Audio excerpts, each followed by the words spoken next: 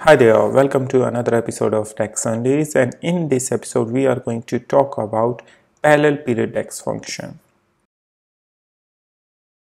The very first, let's talk about what is it. This dax function is going to return a parallel period of dates by the given set of dates and a specified interval. And remember that it's going to return you a table.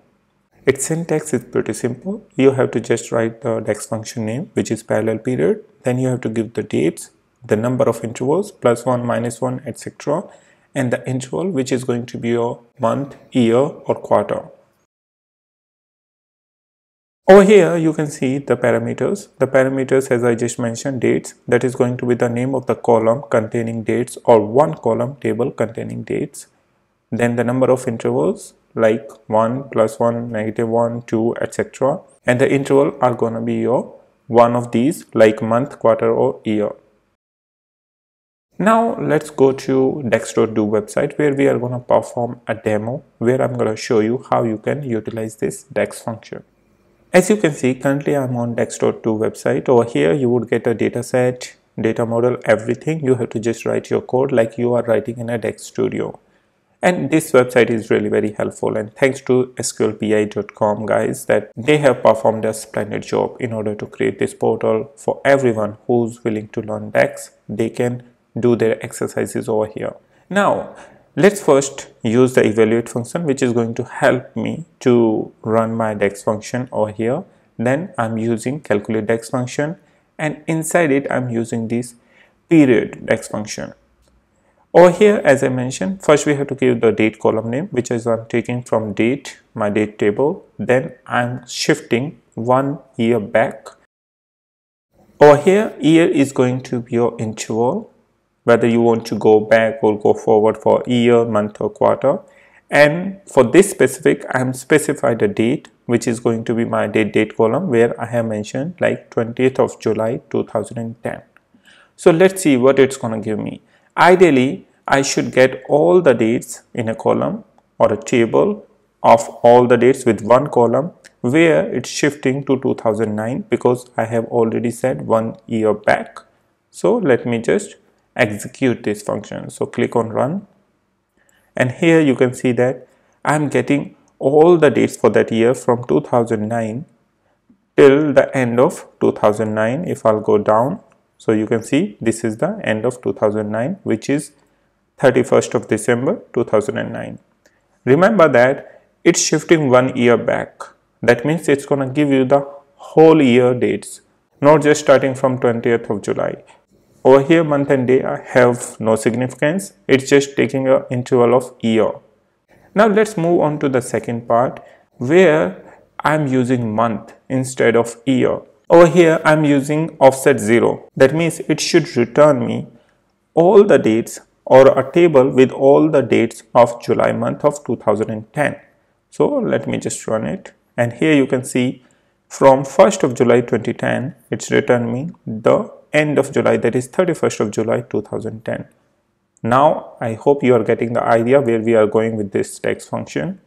Now let's move forward. And in this one, I'm using two dates, but remember I'm using the OR condition over here, which is going to be utilized as true and false.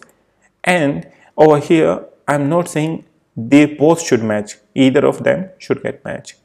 So over here, what I'm doing, first I am extended it to +1 month.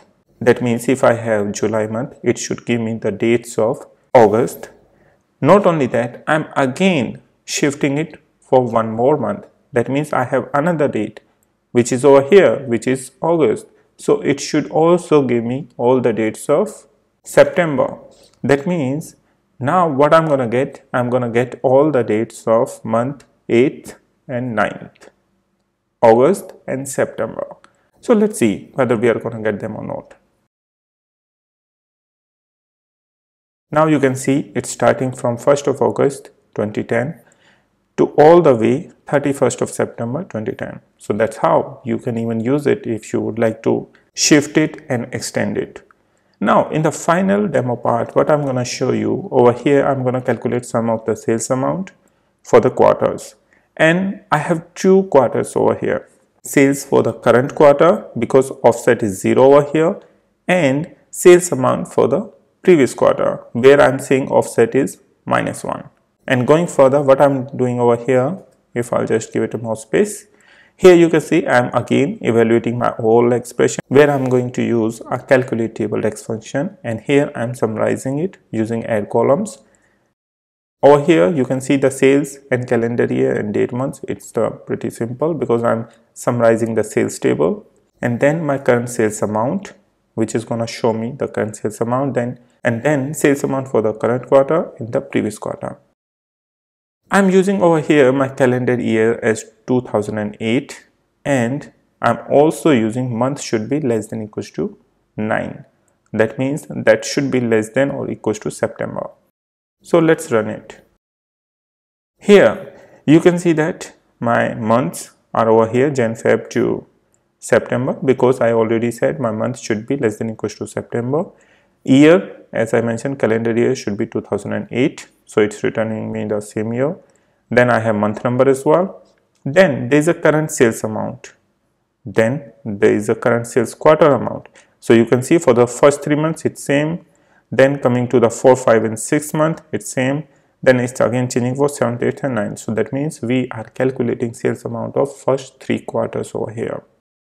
If we are going to talk about the sales previous quarter, over here notice that the sales of previous quarter, that means in the second quarter you should get the sales of first quarter. Over here my sales of the second quarter is this one, and which is exactly matching with the sales of current quarter. That means it's calculating correctly.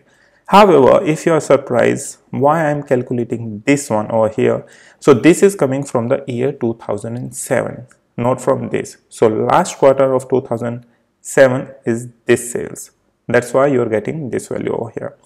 Now let's make some change. Rather than this, what I'm going to say for 2006, but I don't have any data for 2006. That means it should not display me any values. So again, let's hit on this run button, and you can see there's nothing. Now what I'm going to do, I'm going to change my calendar year to 2007. And since I have no sales amount in 2006, that means the first quarter of the column of sales previous quarter should be blank. So let's try this one too.